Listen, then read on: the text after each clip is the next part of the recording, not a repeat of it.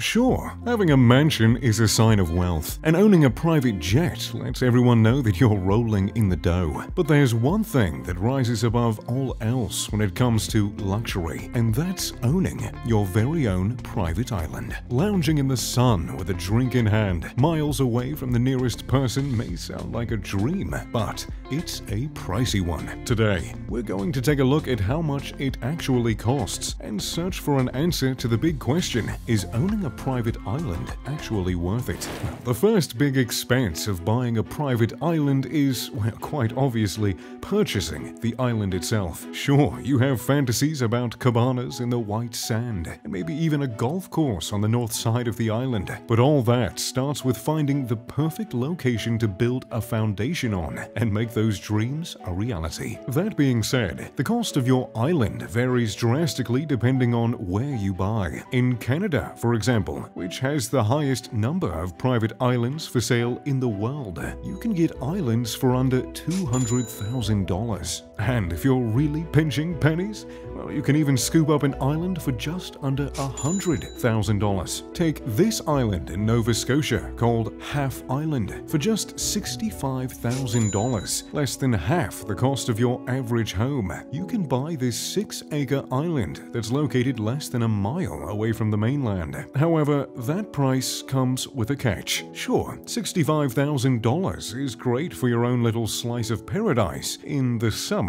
at least. In winter, temperatures around Half Island can reach as low as -22 degrees Fahrenheit. The island is only feasible to live on during summer, and even during the summer, getting supplies can be a hassle. When you're thinking of a private island, chances are you're not thinking of cold, remote locations. You're thinking locations with sandy beaches and palm trees, where flip-flops are considered formal attire. Likely, you're picturing the Caribbean, made up of thousands of islands with hills, sprawling sand beaches, and crystal clear waters. The Caribbean is a breathtaking location to build the tropical oasis of your dreams.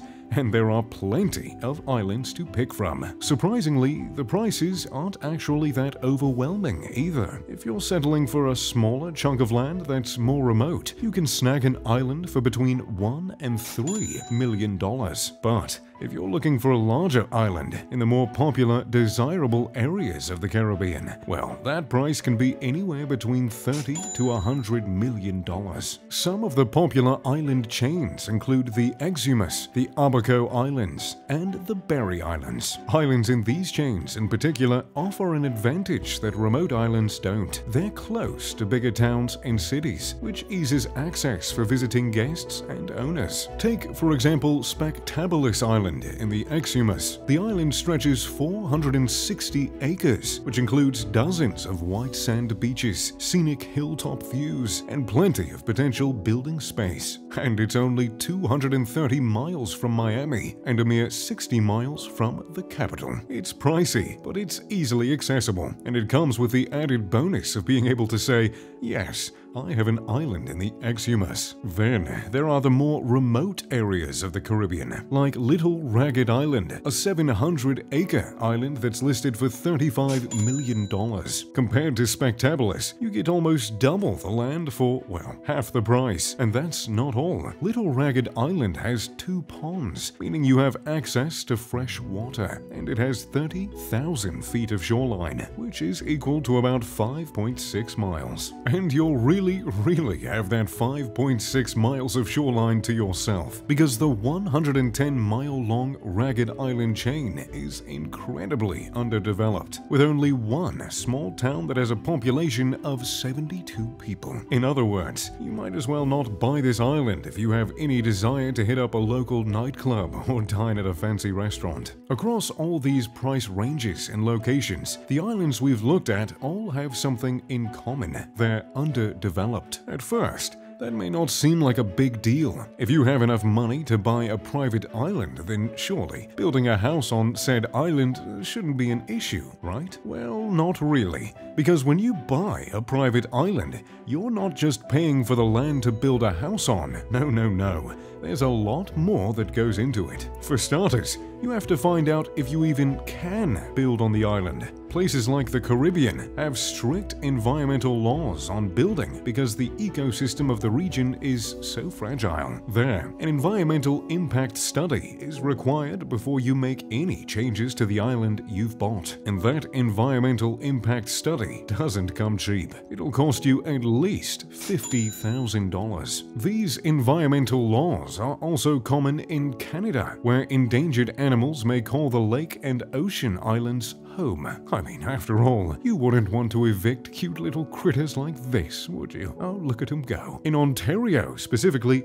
you're only allowed to build if there is more than an acre of buildable land on the island, meaning scooping up a super small island for the cost of your monthly paycheck isn't actually worth it, unless you feel like camping. On top of the expensive environmental study that takes place before you build, there are dozens of environmental protection laws that will increase the price of your build. Things like how you gather water, how you generate electricity, and how you access the island are greatly regulated in order to protect the beautiful lakes and oceans. So, keep in mind how much that'll run the bill up in addition to the standard cost of building a home. But all environmental stuff aside, there are lots of other logistics to figure out. Firstly, shipping building supplies to the island, which doesn't come cheap. Along with the building supplies, you'll need to get heavyweight building equipment on the island, which requires specific boats. And once you've dropped thousands and thousands of dollars to get the supplies to your doorstep, you need to have skilled contractors, plumbers, and electricians on the island daily. And if your island is miles and miles away from the nearest town with hotels, like Little Ragged Island is in the Caribbean, then you're looking at some massive costs just to get your building crew on site. Plus, you have to actually build a way for your preferred mode of transportation to reach the island. If you want to access the island fast, well, you can build an airstrip, but most estimates put the cost of that somewhere upwards of $1 million. I mean, a helipad is a cheaper option, or you could go with a dock for boats and seaplane access, but these are still going to cost you a pretty penny. That being said, it's a lot easier to buy a developed island rather than an undeveloped one. Take Frozen Cay, located in the Berry Island chain of the Bahamas. The 40-acre island costs $17 million and is readily accessible by both boat and seaplane. It features white powder beaches, lush forests, and a 6-bedroom, 6-bathroom residence that measures a whopping 4,145 square feet. Oh, and there's also a heated swimming pool, of course. In addition, there is an 806 square foot manager's cottage and a 1,534-foot staff cottage, as well as a marina that accommodates up to 100-foot-long yachts. However, Frozen Cay brings up yet another cost associated with private islands, and that's maintenance. If you have enough money for a private island, chances are you're pretty busy with work and won't be able to spend all your time sipping pina coladas with your feet in the sand. Leaving the home unoccupied puts you at risk of squatters, break-ins, and other damage, so having the island occupied and taken care of is a necessity. Though I've spent much of the video talking about the costs associated with having your own private island, there's also a potential to make money when you're not occupying your home. Private island rentals are wildly popular for the wealthy, including myself. Islands like Swanee Cay in the Bahamas have a minimum cost of $14,000 per day, but that's just for double occupancy. Each additional person costs $500 per day, so bringing just 4 more people will cost you $16,000 per day at a minimum, not including gratuity. In other words, if you own that island, you can make some darn good money. If Swanee Cay is rented out just as a double occupancy at the lowest rate for every day of the year, the property will bring in at least $5 million.